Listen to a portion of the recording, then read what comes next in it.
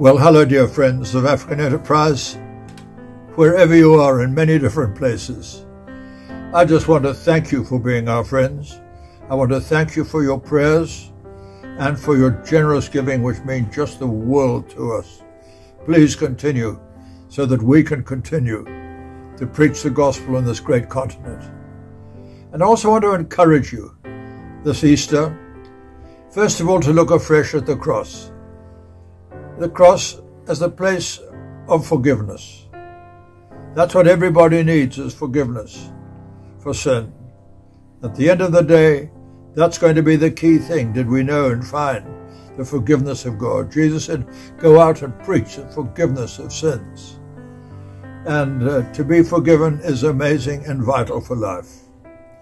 You know, in New York, there's a cemetery with about 100,000 or more graves.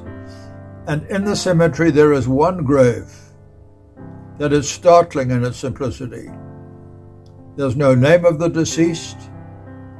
There's no date of birth, no date of death. Just the word forgiven.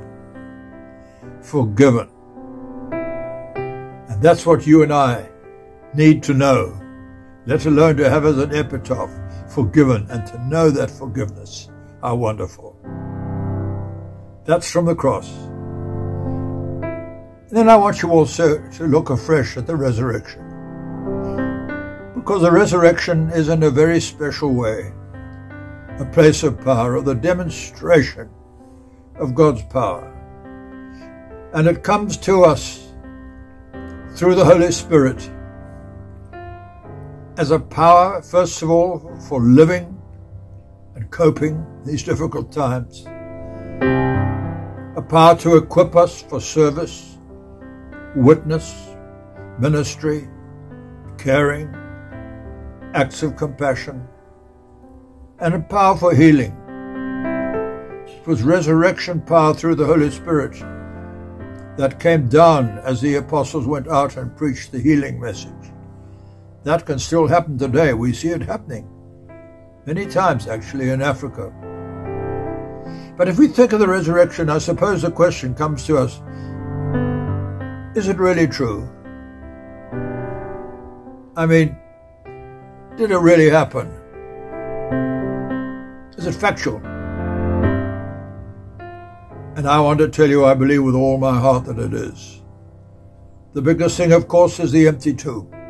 And the empty tomb could only have become empty in one of two ways.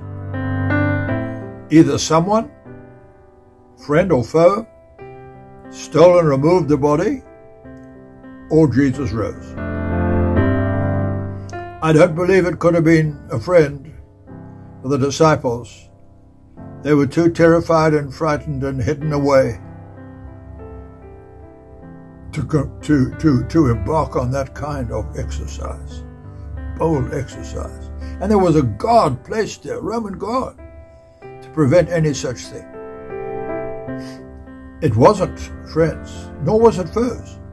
If it was the foes who'd stolen the body, then why didn't they produce that body? When the resurrection preaching started, it would have collapsed the whole thing like a pack of cards.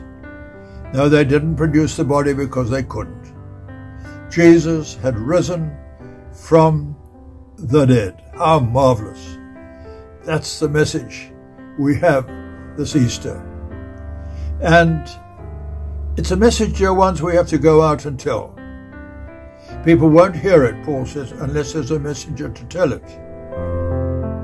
And so that's something we do in order that people can find faith. I have the privilege this Easter of writing of a whole page article, if you can believe it, in our newspaper on finding Easter faith. No use just talking about it. We need to find it.